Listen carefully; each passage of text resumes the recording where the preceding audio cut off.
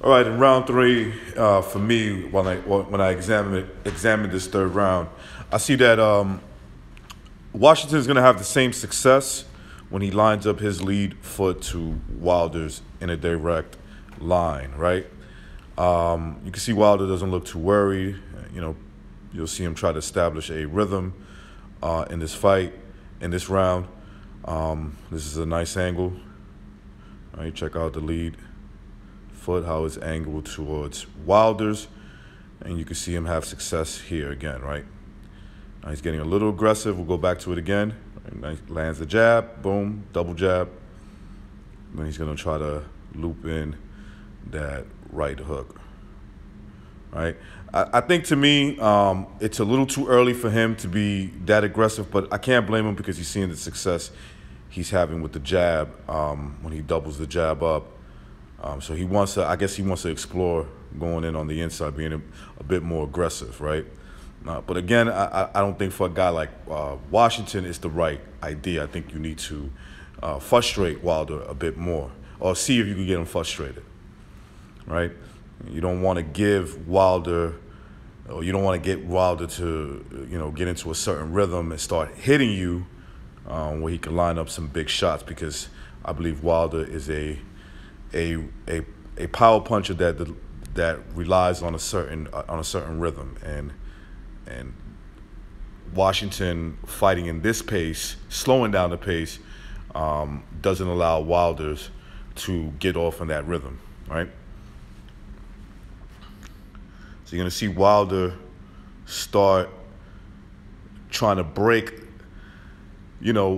Washington's success of controlling the action in the ring, right? In terms of foot positioning. So you see him backing up Washington so he can start trying to land some of his big shots with the jab and the overhand right. And, I thought he was successful there.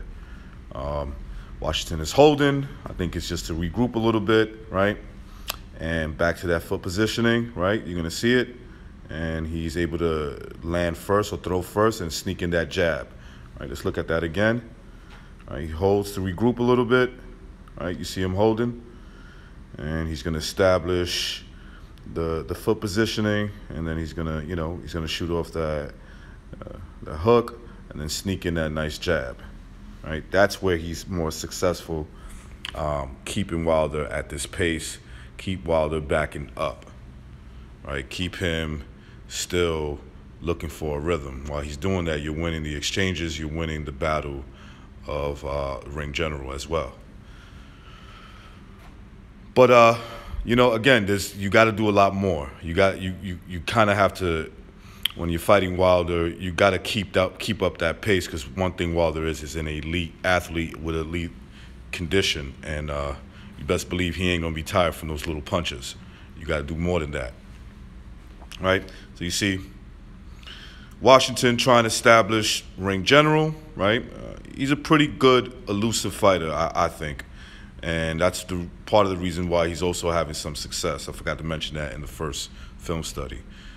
You see how he shoots off like that feint, then he commits to the jab.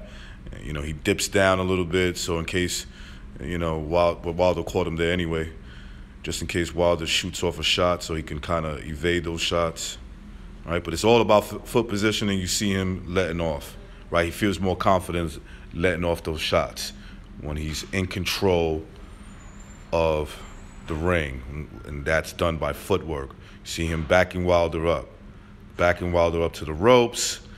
Not a great inside fighter or a good inside tactic to Wilder, but you can see that, it's more or less the same success.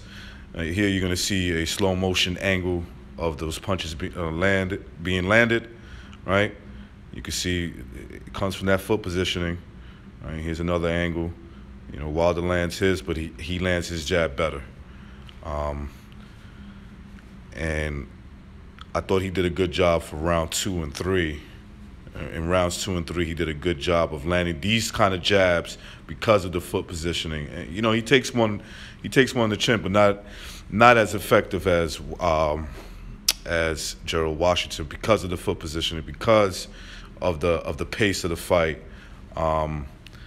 I think Washington was able to control rounds 2 and 3 on my scorecard. And I think he did it through excellent footwork, as good as he could possibly be against a guy like Deontay Wilder. Anyway, that is my video. Peace.